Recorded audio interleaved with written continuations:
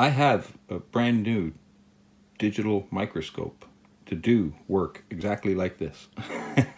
And I haven't unboxed it yet and shown you guys yet, so I haven't started using it yet because we haven't got to that stage yet in the Philip Cockrum channel. It works! Imagine that. I'm in pieces over this video. Welcome to the Philip Cockrum channel, viewers. Please like, subscribe, share, and comment. It helps this channel grow. It helps me bring you these great videos that we all love. A couple of the last pieces of the RC filming puzzle arrived today. We've got a little camera here, CAT-X Pro, a Runcam 5 4K. We're going to be unboxing these. We'll do a little head-to-head on them. If you watched this video from the other day, SJ Cam versus $35 4K cam, you'll be familiar with what you see here. In that video, I didn't even show the footage from this camera because it was so terrible. So I did mess around with this when we were filming this video, and I tried all the different settings that you could set. I tried everything I could to get a half-decent picture out of this camera, and I could not. I haven't finished the repair. I've just kind of started it, and I thought, well, maybe folks would like to see this, so before I go too far into it and actually commit to a repair, I'll show you what I'm doing. It seems to be what the problem is how the lens is set into the device. They're fixed focus. You can't adjust it. So what I found when I was testing this camera is that if I took images you know, from 2 feet away, it was blurry, and as I got closer and closer, so I was using my watch, and if I got it about 2 to 3 inches away, and I'm going to try and demonstrate that for you in a second, it became clear. The image became clear and you know, sharp, and it looked okay. So that told me that the focal range of this lens has been set incorrectly. So that's what we're going to try and correct here in this video, and hopefully it might give someone, you know, some help in the future, because I've had some success with warranty returns this week, but it's been a hard battle, and I wouldn't expect other people to go through these battles.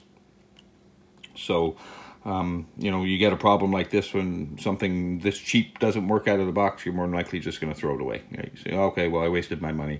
But then you're going to be, you know, discouraged about other online purchases or any other product from that company or from the company that you purchased it from. So, you know, I'm trying to make lemonades out of lemons here, because really, if this doesn't work, I'm just going to throw this out anyway. So we've got nothing to lose. That's kind of what I'm saying here, folks. Okay, so all I've done here, these are just the buttons from inside it. That's the cover for the battery door. That's just a little housing in between this cover and the lens piece, a little spacer, if you will. And that's the cover plate off the camera. This kind of just popped on. There's some little small screws here on the table. You can barely see, but they're there. That screwed this piece of plastic to the back piece of plastic there. And that's about it. I'm just we'll pull out the battery for a second so I can point out the insides of this. So let's just go over the components of the camera quick. Okay, so obviously we've got the lens itself. We've got the control board here where I'm pointing my finger at it. We've got the inputs here for power. We've got the micro SD card slot input. We've got the mode button up on the top, that little gold piece. That's just a piece for the indicator. That's the LED right there where my fingernail's pointed to. This is a switch that goes on the front of the camera right there, and it's got a little light beside it. It's actually the gold part there is the switch, and it's kind of, you know, loose mounted on there. It gets held in when you put the cover back on the front. On this side here, that's a little speaker on there.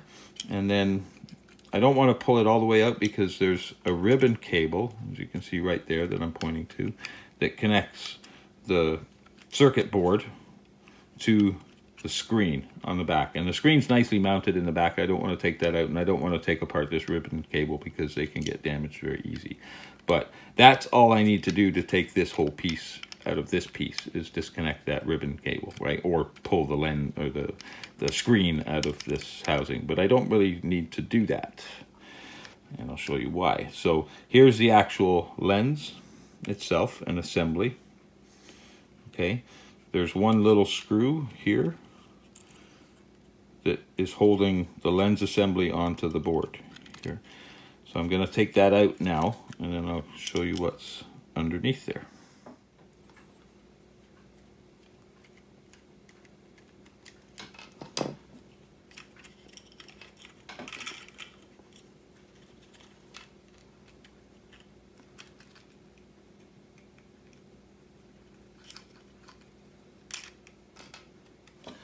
Okay, so the little retaining screw is out. So there's the little lens assembly, if you will. You just gotta kind of pop it out to get it out of there. So there's our lens assembly. You can see the magnification piece there at the bottom. You can see when the light shines on it, it's magnifying little lens.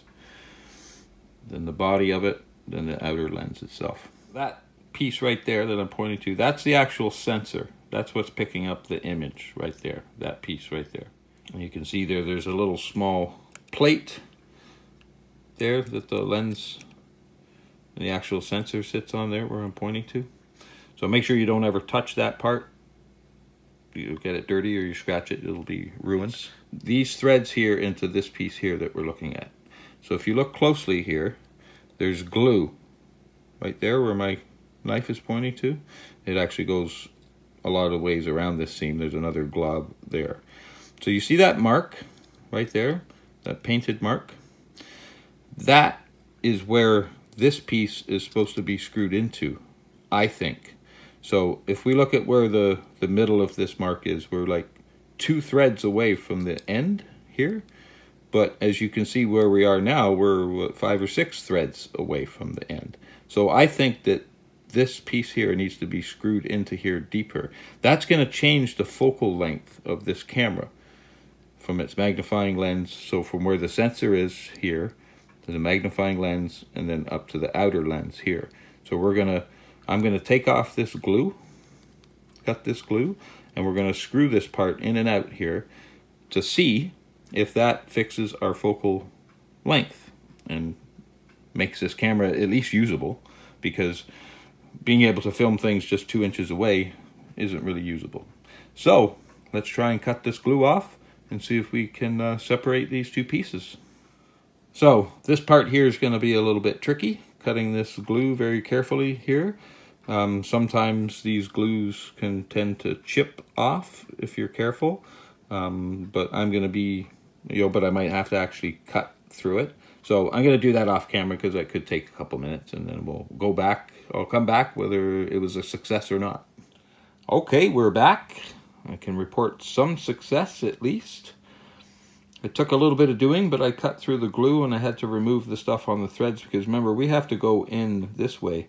It's a lot easier to screw it out because there's no glue on those threads. Now comes the part of adjusting it to find out, well, we'll see if it still works. But we're going to adjust this in and out to see if we can't fix that focal length. So I'm going to just clean up a little bit more off the threads here so we can get it down further in easier, because it does go now, but it's really tight. So I'm going to clean it up just a little bit more so it can go in and out easy. And then we're going to screw it to the camera and turn on the camera, and we're going to focus it, with the camera on so we can see it. Hopefully that will work. Otherwise I have to adjust it and take it apart again and adjust it and take it apart again. So I'm going to try and do it with the camera running. So let's see. Stick around, we'll be right back. If you're wondering how I did this, is basically just using a hobby knife or X-Acto knife here, and I cut through the glue and then I remove some and cut through some and remove some. It's a slow process, but if you're careful, it does work. And you know what too? I have a brand new digital microscope to do work exactly like this. And I haven't unboxed it yet and shown you guys yet, so I haven't started using it yet because we haven't got to that stage yet in the Philip Cockrum channel. It's here, it's ready to go, the video's going to come up any day, and that's kind of how I'm rolling right now, is that, you know, I did plan to make another video today with these brand new action cams, but then I started fixing this, so I thought, well, let's carry on with this and see where it goes. So that's going to be the video that we get today. Okay, I think we're good. We've got that cleaned up enough, so I basically am just running my knife, sharp knife blade. You can feel the difference between these clean threads here and ones where there's the glue in. You're just kind of going back and forth between there, and the glue eventually kind of, you know, slivers off and finds out the glue is slightly less harder than the plastic. And, you know, you can use heat in these applications sometimes, but I don't recommend that because you can also reactivate the glue and make it even stronger than it already was by doing that. So try and do those things cold if you are messing with those kind of skills. So as you can see now, we can screw it in and out pretty easy. And remember, when we started, we had, what, 6 or 7 threads here? And now you can see we're much closer to that mark where we should be. I think we're probably supposed to be either just touching this right here, so where we are now, or maybe like at this first thread, like right here. So believe me, that difference of just that 0.5 millimeter or not even 0.5 millimeter difference could make the difference of this thing being here in focus or like that, you know, not in focus. So okay, so you know, you want to do a good pre-inspection. You want to look at that sensor, and that thing's got to be perfectly clean like that. I didn't really touch it, so but I did have a little bit of dust go in there that I had to get off. And I cleaned that because I was, of course, handling this. We'll do the outer lens when we're done. So I'm gonna put this back inside there and screw it to the board, and then we'll put the battery in and we're gonna try it. Oh, by the way, this is what every action cam is gonna look like inside. Now, it's going to be maybe have better materials that it's made out of, and it's going to have maybe a better sensor and, you know, other circuitry and stuff to it, but that is basically what so your $600 GoPro, that's what it looks like too inside. It's just got a different housing and that to it. So, you know, these repair techniques would work on literally any little camera with this type of lens on it. So if you look very, very close here, I'll point them out. On the bottom of this little pad, there's a couple of little tiny little feet, little tiny nubs sticking out on all 4 corners. And there's a place on that circuit plate that the sensor's held that they need to line up with. And you can feel it when you put it down on there, and you know, you center up the mounting holes and you'll feel those little 4 holes just line up. It's just the same as this here. These little 4 little nubs that stick out, those sit in those holes for the circuit board, and that's literally all that holds it in place, and then it's sandwiched together.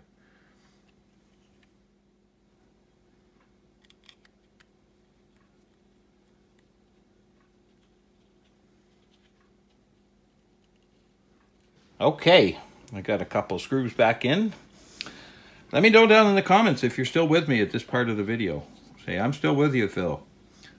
So, I'm not going to put all the buttons and stuff back in right now because I can just reach them with my fingers for now. We're going to put the battery in and we're going to see if it actually works. Okay, so everything's back together. We got the camera on. The lens is about where it was in there. And if you recall back in that other video with the SJ cam, this is kind of what the image looked like through the lens or through the screen on this little camera. And I thought this little screen was just really bad, but it was the actual image itself. So when I turn the lens, now you can see it changing focus on there. So see, now it's all blurry.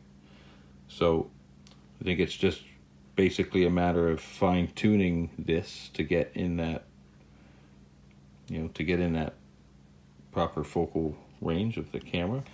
Okay, we're back. We got an SD card in there. We're recording. We've got a fresh battery in there. I'm going to take a look at these images in this video in a second and see if it's any good or not. And we'll see if we're a success or not. We still need to fix everything back down and put it back together and make sure it's all secure. Put the buttons back in the case. That's kind of a fiddly thing to do, so I didn't want to do that unless I knew it was going to work and stuff. It's not hard, it's just fiddly to do. So, wish me luck, folks. It worked. It works. Imagine that. So I did what I said. Some test images, stuff. Again, it's really hard to see really what it's going to look like on this. There's such a terrible screen on this camera. So I did some test video and some images. I did a little tweaking to the actual lens as I was doing it. So here's the results.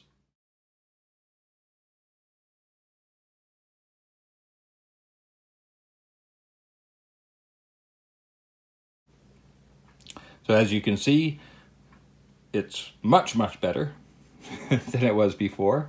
It's actually a pretty half-decent little image that comes off this. You know, for the money, again, for $35 or $32 or something, whatever it was, it's not too bad.